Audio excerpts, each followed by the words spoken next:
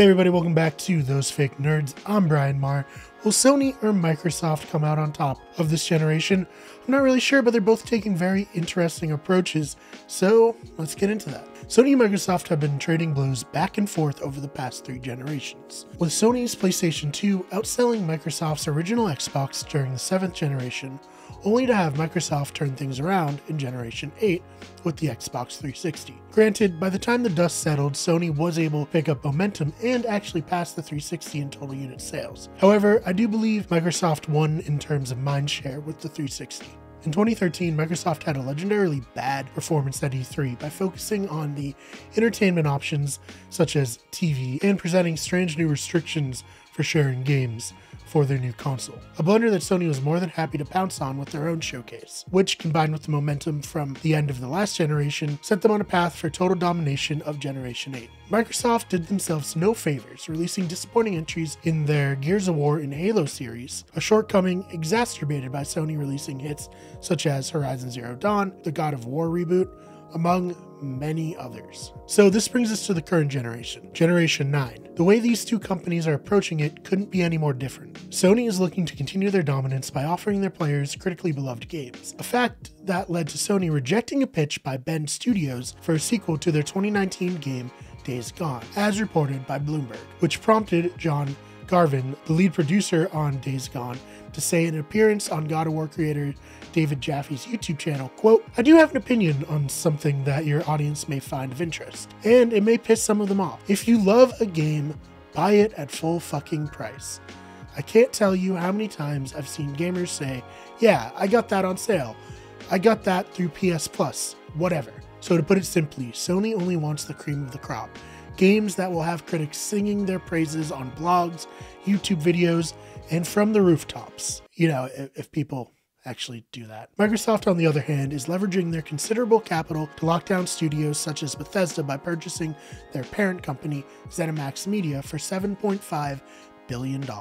However, that plan doesn't seem to be to only have Bethesda make exclusives for them, but instead to use their roster of games to bolster the offerings on Microsoft's Game Pass subscription service. In fact, most of Microsoft's focus seems to be on their Game Pass offering. In the past month, they've negotiated with Square Enix and MLB to get Outriders and MLB The Show on their service upon release, which, check out our previous video to see why the show coming to Xbox Game Pass is so wild. So while Sony is focused on quality, Microsoft is trying to provide value through quantity. It's true that even in the 9th generation, Sony is leading the way in exclusives with games such as the remake of Demon's Souls and the shortly coming Ratchet & Clank Rift Apart, but Microsoft has turned Game Pass into probably the greatest value in gaming. So which approach is better? It's probably no surprise that Sony has been able to parlay their 8th generation success into early success in the 9th generation. According to the NPD Group, which is an American market research company, the PlayStation 5 is the fastest selling console in units and dollar amounts in United States history. How many of those units have gone to scalpers who are still listing the consoles on eBay for ridiculous markups?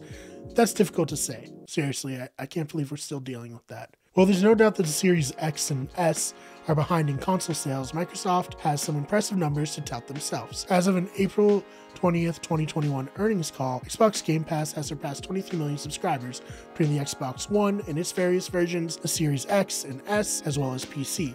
I know I personally subscribe to Game Pass Ultimate, which allows me to access games on my Xbox One and my PC. Each strategy has led to financial success for their respective companies. It'll come down to how aggressive Microsoft continues to be in courting third-party games to their service, and if they're able to actually produce high-quality first-party games that players simply can't get on PlayStation. For Sony, I truly believe they need to look into creating a competing service for their console. Sony has shown that they're able to pivot by offering games like Horizon Zero Dawn and Death Stranding on PC. However, they've been reluctant to fully commit when it comes to things like backwards compatibility, a function that has proved to be a huge selling point for Game Pass. In fact, recently Sony suffered a large backlash when they announced they would be shutting down the Vita and PlayStation 3 stores. This backlash caused the company to backtrack on their plans. Sony does offer PlayStation Plus, which allows players to access older games, with the caveat that you'll need to stream most titles. Something that, unless you have an extremely fast and reliable internet connection, doesn't work so well. This is all to say that perhaps Sony can pivot once again and turn PlayStation Plus into the answer to Game Pass. Will Sony make these moves, or are they going to stubbornly stick with what worked for the 8th generation? Better yet, will Microsoft be able to right the ship and begin offering premium exclusive titles on their Game Pass?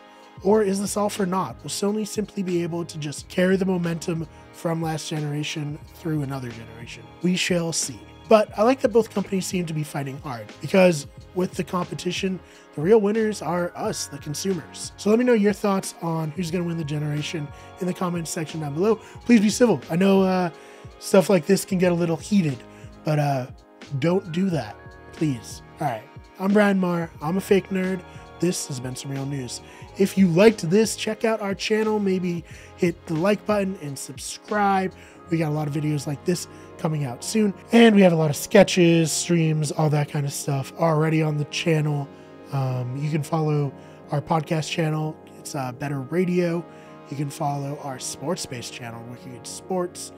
The channel, of course, is Wicked Good Everything here. We're on Twitter at WGEverything, on Instagram at Wicked Good Everything, and on Twitch at twitch.tv/WickedGoodEverything. Am I forgetting anything? Yes, TikTok. Follow us on TikTok for sketches and all that kind of stuff. We will see you in the next one.